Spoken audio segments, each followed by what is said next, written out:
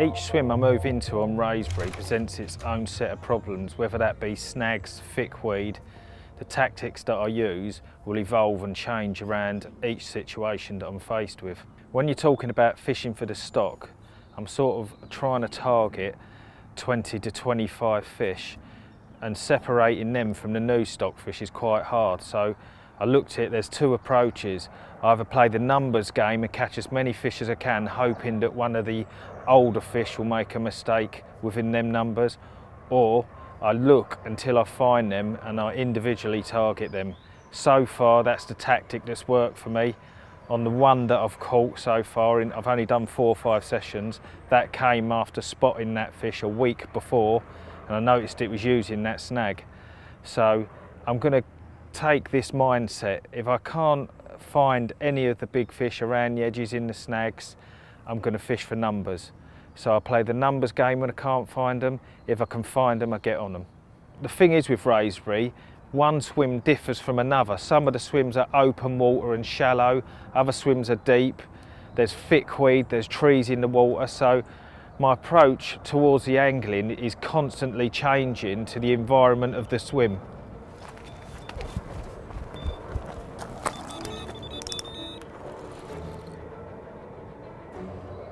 And here we are, Wraysbury fish on.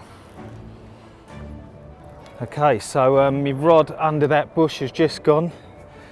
And yeah, it's heart in your mouth stuff. When you hook them fish under them trees, they really want a bit of freedom. So it's a case of just hit and hold. But it's away now, and hopefully it's going to be in the net in a minute. It's putting up a good account of itself. But yeah, you never know what you're going to have on in here. You've got them stockies, then you've got them big originals. So it's quite nerve-wracking when you're playing them. Some of these fish, as I said, they haven't been out in over a year.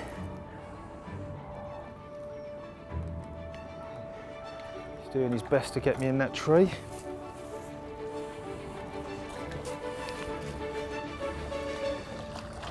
There we have it.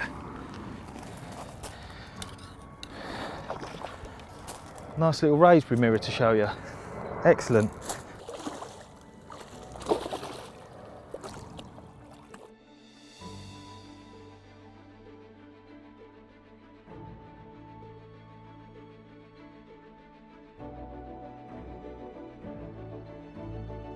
Well, there you have it.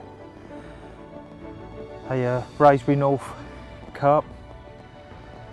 What a beautiful little fish.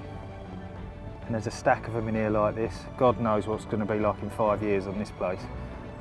But for now, this is the consolation prize. So what we're really fishing for. But when they look like this, who cares?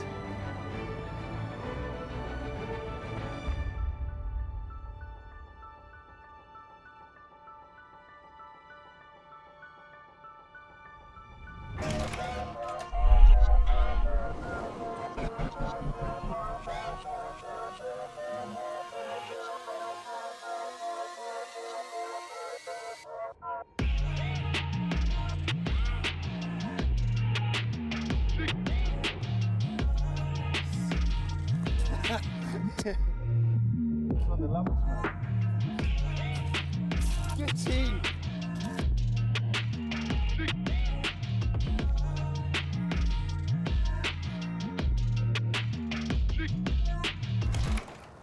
Don't believe it. I think I've only gone and caught one of the A team. Get in! Just over 40. Just over 40. Is it? Yeah. Yeah? Yeah.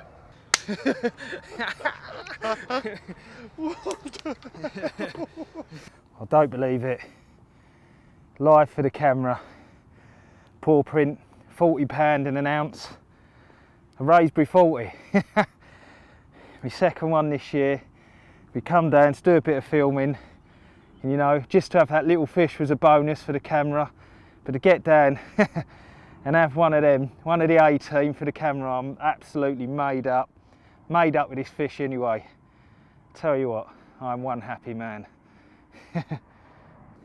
Not something you'll see every day, a Wraysbury 40, live for the camera. Couldn't ask for more. Thank you, old girl.